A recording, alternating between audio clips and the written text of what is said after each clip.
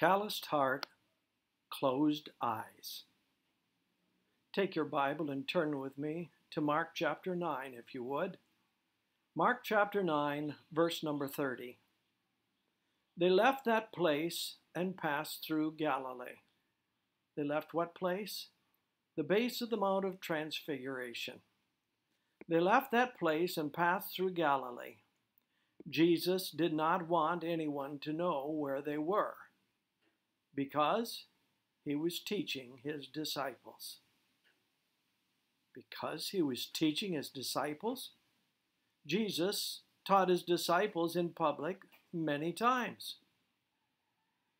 So what was Jesus teaching his disciples this time that required such privacy? Verse 31. He said to them, "The Son of Man is going to be delivered into the hands of men. They will kill him, and after 3 days he will rise."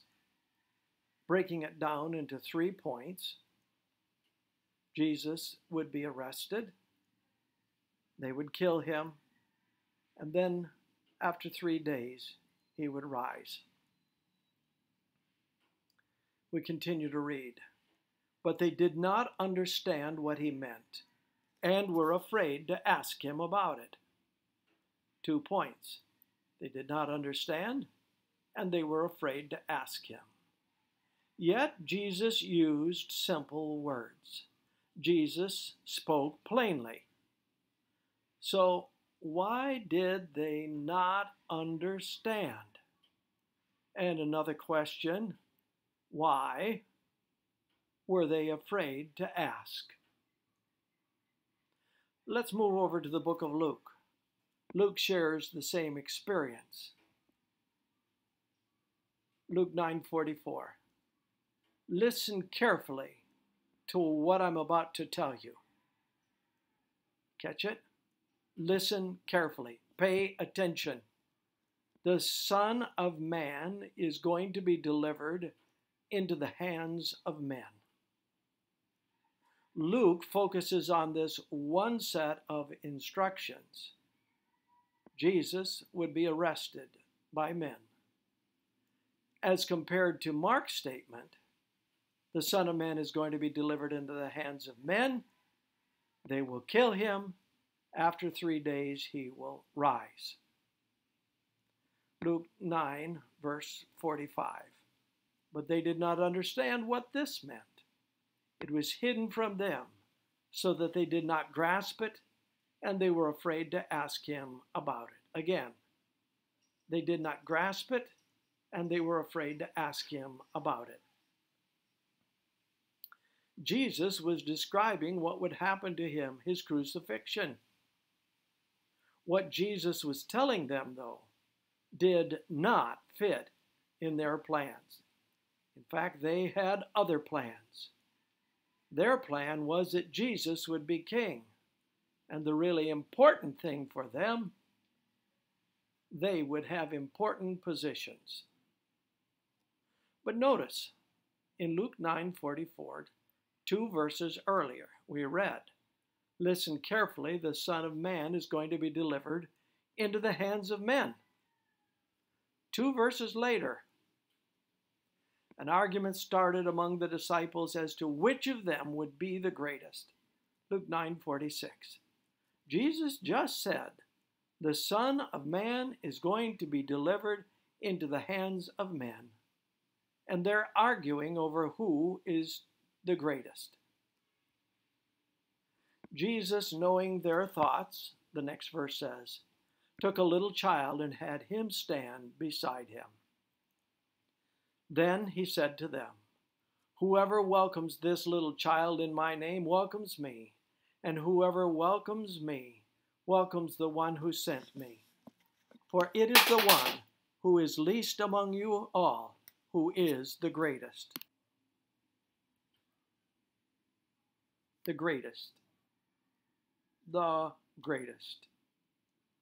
The disciples, those closest to Jesus, were more concerned about their positions, being great, having recognition, than about the promised suffering, death, and resurrection of Jesus, and their concern with greatness blinded them. Jesus had tried to warn them. He had said, "Listen carefully to what I'm about to tell you." But then they closed their eyes to truth because they were preoccupied with their own agenda. The whole idea of Jesus being like a slain lamb just did not fit in their plans. There was no place for this idea. They wanted a king. They were not willing to even consider what Jesus was telling them. Jesus, after all, was the Messiah. How could anyone arrest Jesus, let alone kill him? It just could not be possible. To be the greatest, to be recognized, to be given authority and honor, special recognition, position, power, influence.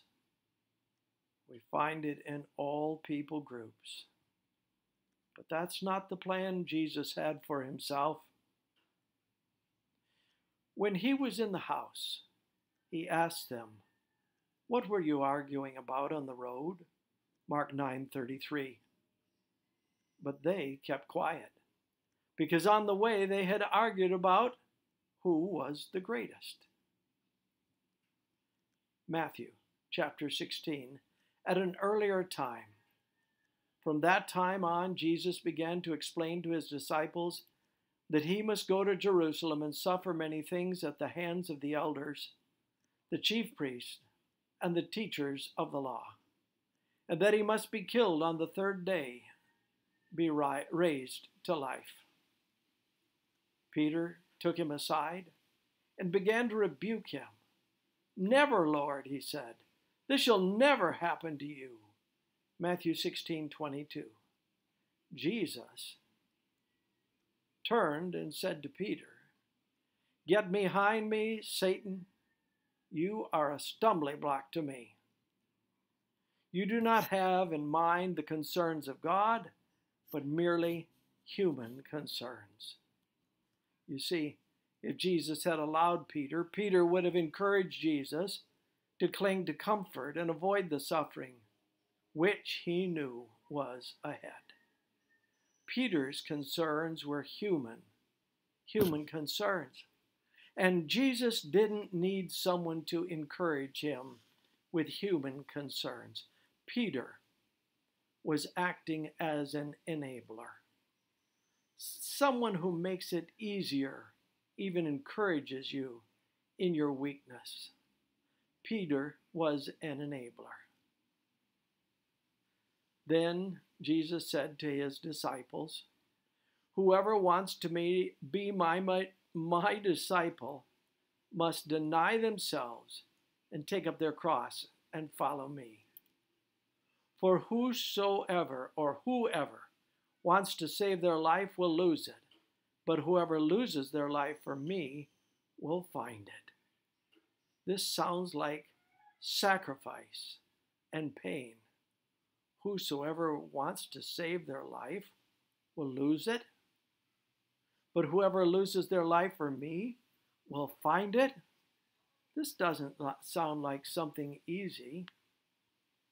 So Jesus states, what good will it be for someone to gain the world, the whole world, yet forfeit their soul?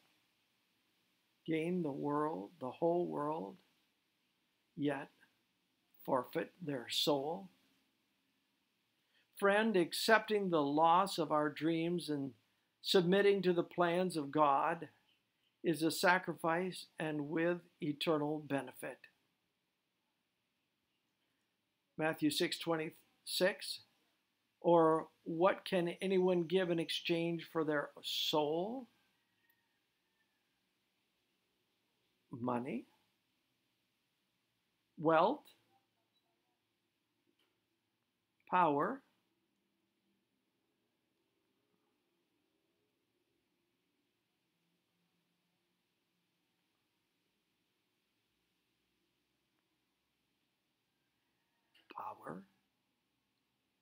position,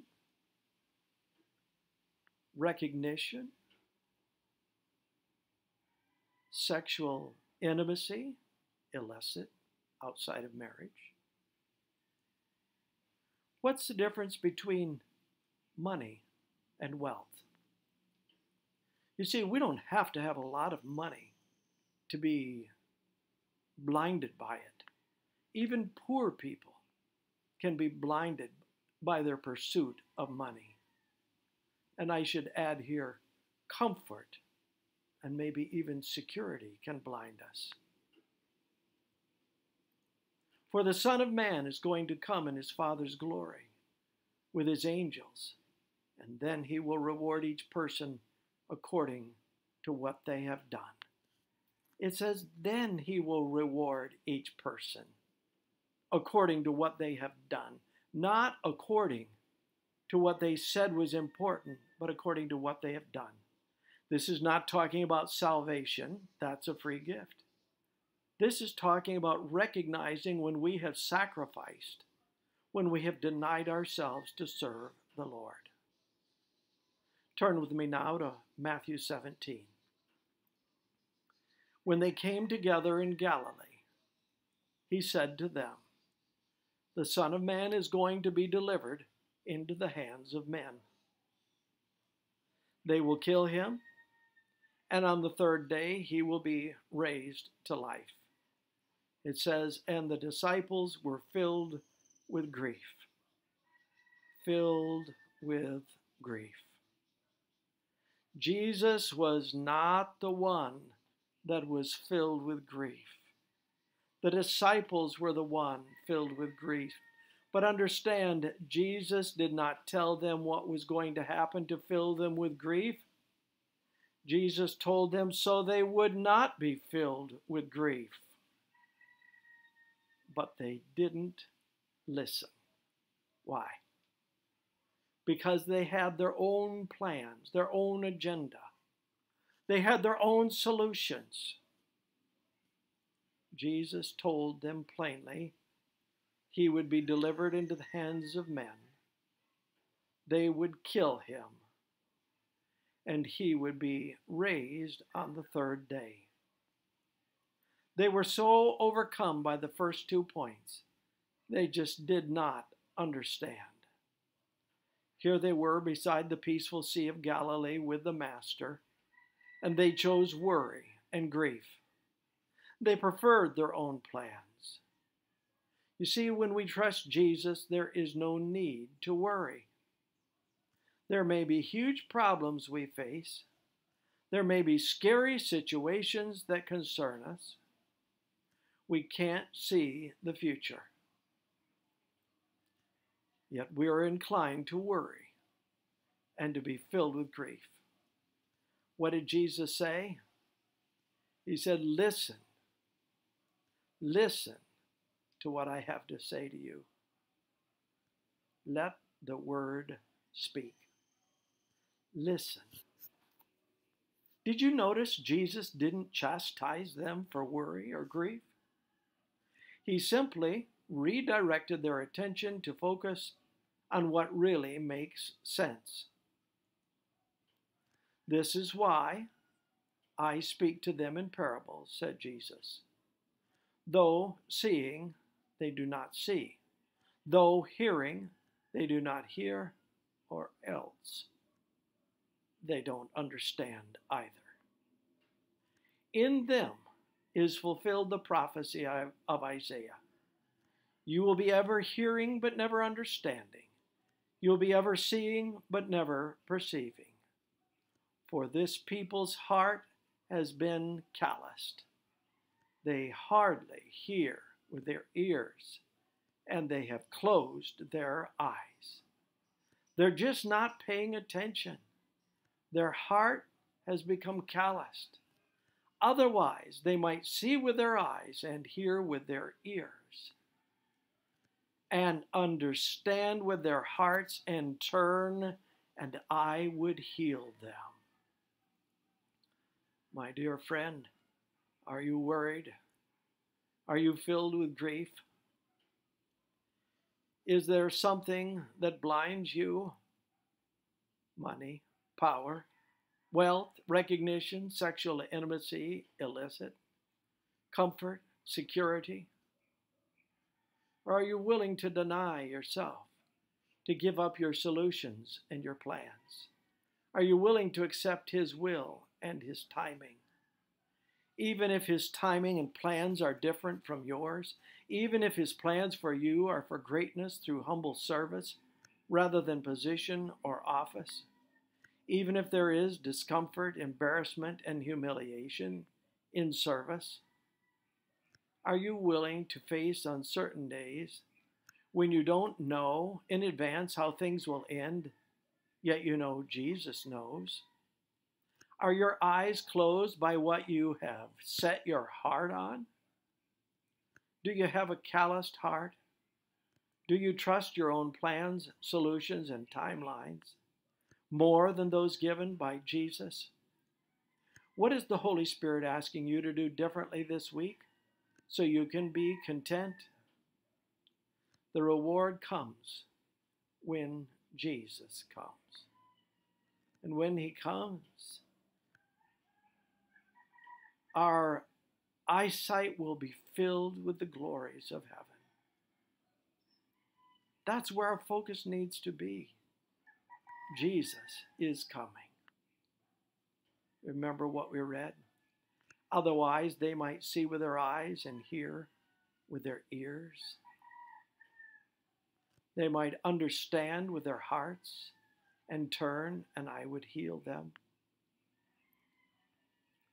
So, seeing, hearing, understanding, turning, and He says, I would heal them. I would heal them from worrying and grief. That's God's plan. Are you willing to give Him your worry and your grief?